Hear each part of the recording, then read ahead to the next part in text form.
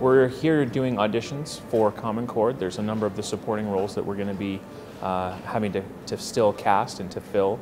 We're looking for local performers and people to come down and to share their talents with us, and hopefully give them a chance to come out and experience what it's like to come and read for a part for a feature film. We've had a really good relationship with Len Benning here at the Movie Mill, and he's been gracious enough to offer us some space here to be able to hold our auditions. It's a really great central location, free parking, so we're able to come down here and have a lot of the public come and go and come experience this with us, and to be able to help us find the people that we need to find to be able to share this story with people. What we're really looking for is there an immediacy to that character? Is like when we see them, that they are that character. So a lot of it's visual. Do they fit the physical description, the physical interpretation of what is written into the script?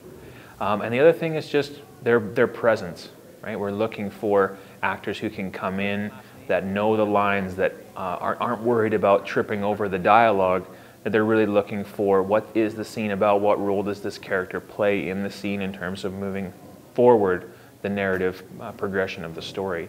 Because these characters, even though they're small parts, right, they're still integral to the story, or they wouldn't be in the script, right? They're about, their presence in the story is about revealing something interesting, something important about the other characters, the lead characters, that are really holding the weight of the narrative in the story.